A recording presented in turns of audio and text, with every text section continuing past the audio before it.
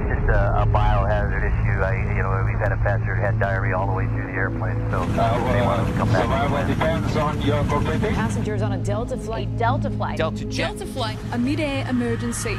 359 terrified passengers. Biohazard issue. Biohazard issue. Biohazard issue.